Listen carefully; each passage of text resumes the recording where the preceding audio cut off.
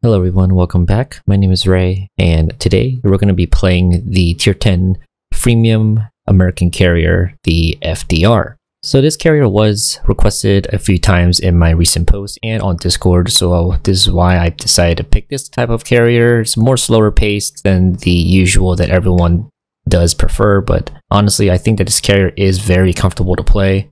She also has one of the better camos in the game, in my opinion. It's a flying fish. The other one is more representative of a like a native camo. This is the build that I'll be running. If you want to change this to speed mod, you can. It's totally up to you. Definitely don't want to be increasing your torpedo speed on the FDR though, because your arming distance will get longer. And this is the commander skills that I'll be using. Pretty much going to be running this on most of my FDR games if you guys haven't watched the stream already. And if you want a more universal carrier build for the American line, you can run this on Midway, Saipan, and FDR. Saipan and FDR are special ships and premium ships, so you can rotate these commanders for free.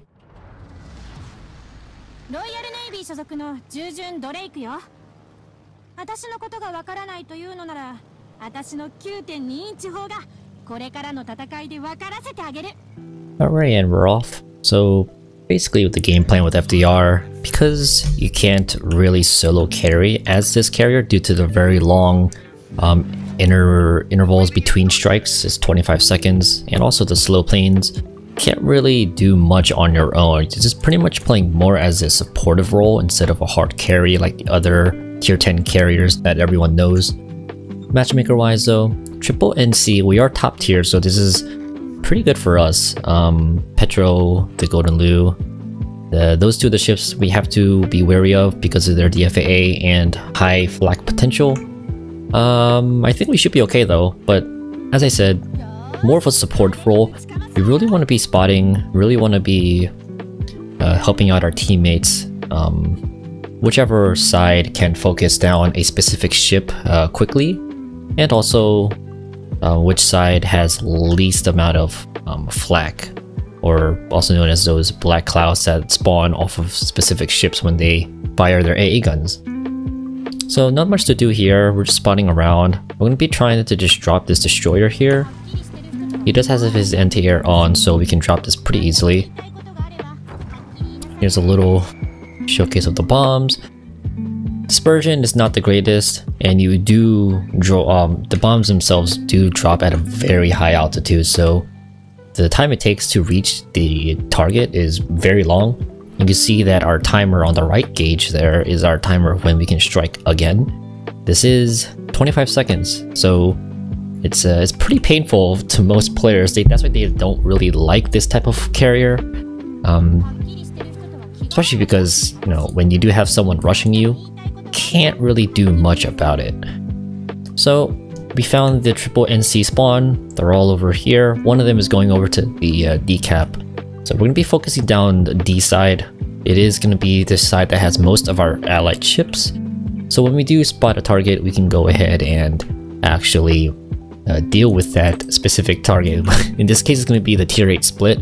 It does have a smoke and it has a radar, so it is a bit of a threat to our destroyer. But I don't feel like it'll be much of a threat if we do have everyone looking at this destroyer. Here we go. We ping it, and we're gonna go ahead and zoom straight into it. Our trumps can be opening up as well. Split's gonna be forced to smoke here. And the submarine is taken care of, that's pretty good. Give a good lead, see if our bombs connect. And 2 does. There we go. Now he's gonna be smoking up because he doesn't want to take too much damage. Drop a fighter here so we keep spotting these ships, especially the split, because he is set on fire, so his air consummate is bloomed a bit. Go ahead and reposition our carrier, and then pretty much we're just going to be trying to look for an opening. Not much to really do other than that. We can go ahead and strike the NC, or we can go back and strike the split, and I think we're going to strike the split because he's leaving the smoke screen. Oh no, he was actually still in the smoke. You're right there. Take a gamble on this drop. And we hit him once, so that's pretty nice. So he's really low. Let's go ahead and maneuver our ship just a bit.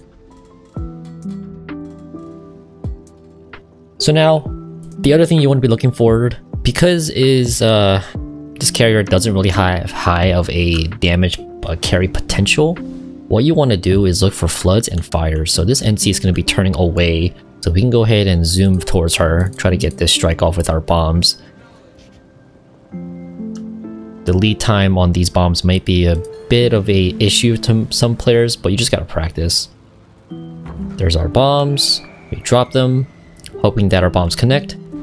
7 bombs and 1 fire. You see that big chunk of damage. Our bombs do pen the armor of the NC pretty much everywhere, so we don't really have to worry about where our bombs land other than the turrets. He did DCP that, so what we can actually do, seems that there's a destroyer on the flank, so we're going to turn our ship around. The perfect thing about FDR is when you do drop a ship and they do get set on fire or a flood, because of the 25-second downtime you have in between strikes, it'll be the perfect amount of time for you to basically abuse their DCP that's on cooldown. So you don't have to worry whether or not their DCP is still active. Let's go ahead and strike this NC. One thing that FDR is known for is the ability to turn her squadron during the strike to give you the best angle on it. That looks pretty good. Double fire and 5 pins. Let's go ahead and find this destroyer, or that's on the flank here. It's a Yu Yang. Let's see what we can do. Our planes are not spotted. We're looking at the mini-map, now they're spotted.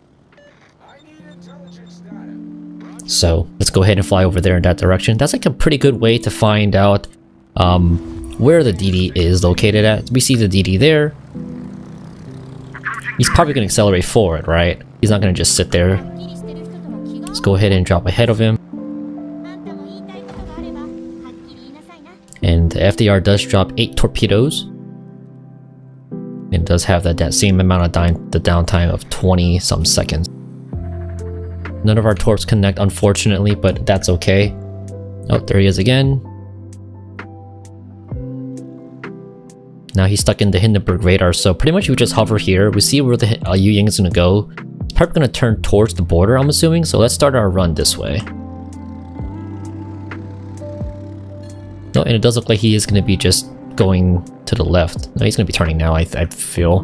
Hindenburg has to go towards him, but it's okay, we can just predict his next move. Probably gonna turn towards the border. That's what honestly I would do as a destroyer to get away from these guys, because Hindenburg does exist. Yep, there's our torps, 1, 2, and 3, and he is dead. Nice. We can load up our bombs, because there is someone running it down mid. Perfect angle for us, just to bow in Schlieffen. Now that's an issue, there's fighters. So one good thing about the FDR, one of the very notable strengths that she has is her squadron HP, specifically each plane HP. It's roughly around 4,000, and altogether you can come up to like 55,000, 56,000. You can see on our HP bar right there, 56,000 on these bombers. Pretty insane. So you can give up, you can just run through flak in many cases. Usually you don't, because your planes are still very valuable.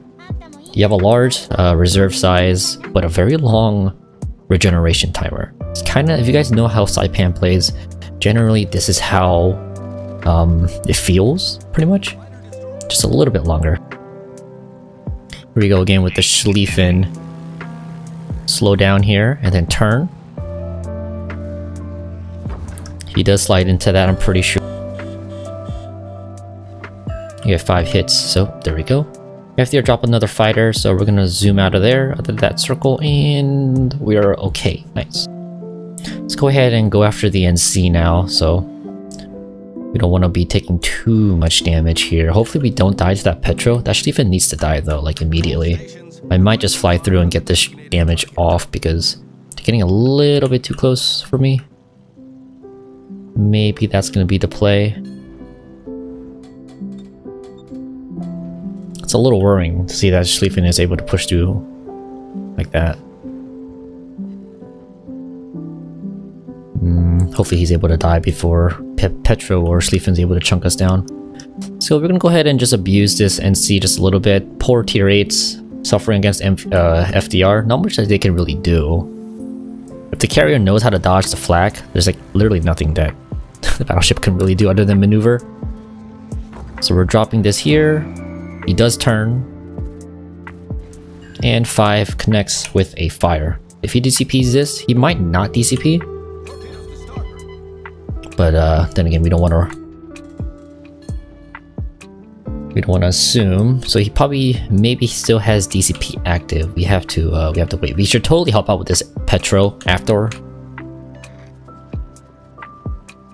We just want to strike off though, because we have the potential to kill the NC with this drop. The DCP is down especially.